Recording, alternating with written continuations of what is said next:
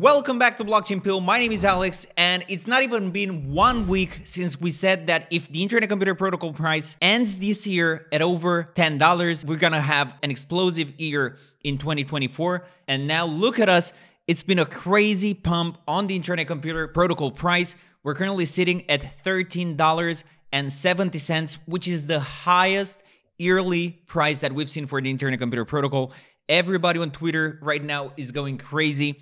And finally, a lot of people, a lot of influencers who previously badmouthed the Internet Computer Protocol are now starting to change their mind. And all of a sudden, the tech actually matters. And it's not only about hype and nothing else. And I think this is an important point to keep in mind, that even if it's crypto, the tech matters, right? So there's two options that you have. You can go and chase random shitcoins on random different chains, hoping to make your next 10x or 100x, or you can follow the tech and the innovation and sit comfortably. You believe Dominic when he says it's alien tech, and you just held for dear life.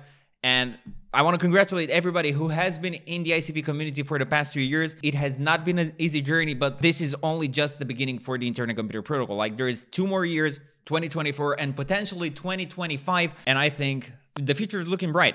So the price right now, trying to break $14. This is already way more than enough to make sure that we close the year at over $10. ICP yesterday and today was the only token with like a 20-25% gain in 1 day, which is crazy. Everybody's happy in the ICP ecosystem. So what I want us to do today is I want to start a new series where we go over videos of Dominic Williams talking about the Internet Computer Protocol from the past. There are tens of videos of Dominic talking about the Internet Computer Protocol, and I think that they don't really get enough recognition, and hopefully in the months to come we will get to cover all of them. And then there is the work of my fellow content creators on the Internet Computer Protocol who also cover interesting aspects of the Internet Computer Protocol and the ecosystem. They talk about the technology, why the Internet Computer Protocol is a great investment. We'll go over those. So the two main content creators that I recommend you go watch are, of course, Jerry Banfield and BobbyO. Those guys, incredible work and incredible coverage of the Internet Computer Protocol. And for somebody who's new to the ecosystem, absolutely go and follow those guys. You will get educated by them about the Internet Computer Protocol. So let's go with Dominic himself here. So this interview is called How Dfinity is Reinventing the Internet, which is quite a big statement to do, especially 4 years ago when ICP was not even launched. So Dominic does an interview with Bloomberg, and let's see what he has to say about the Internet Computer Protocol. Mind you, this is from 4 years ago, so we're gonna see a young Dominic here talk to those reporters. So let's see what he has to say. So talk to us about how you are envisaging a decentralized internet. What's wrong with it at the moment? Well, I think there's lots of good things about the internet. Dfinity is working on something called the Internet Computer, which extends its functionality. So the Internet Computer can host a new breed of secure, hack-proof software systems, which addresses the security problems that we see today.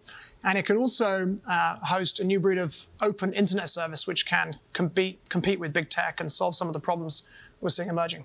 So, but is the idea here, I mean, if we sort of decentralize it, how exactly do we sort of structure it in a way where you can actually scale it up to the point where it's going to be just as useful as the internet today? Because right now I could go online. It's pretty seamless.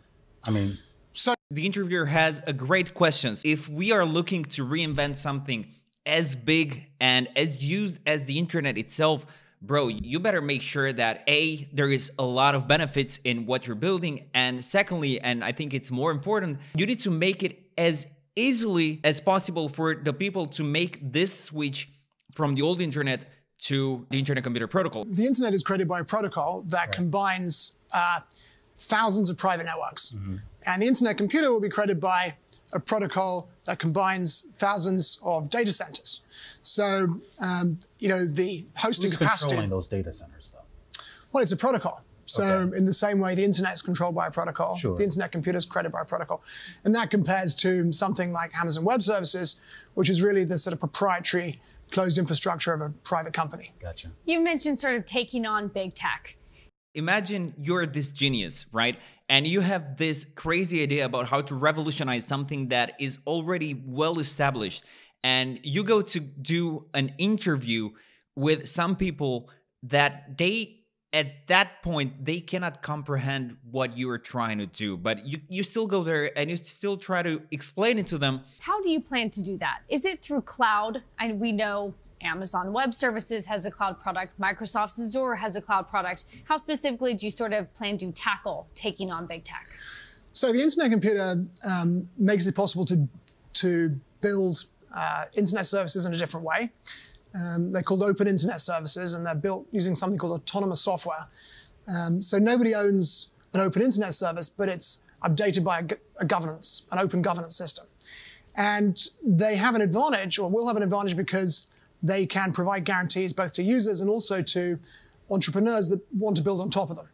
So today, there's something called platform risk stalking the world of tech. So an early example of this would have been, for example, Zynga. Zynga is a social games company. It was very successful. It built on top of Facebook. It IPO'd. Its valuation was north of $10 billion. And then Facebook changed the rules.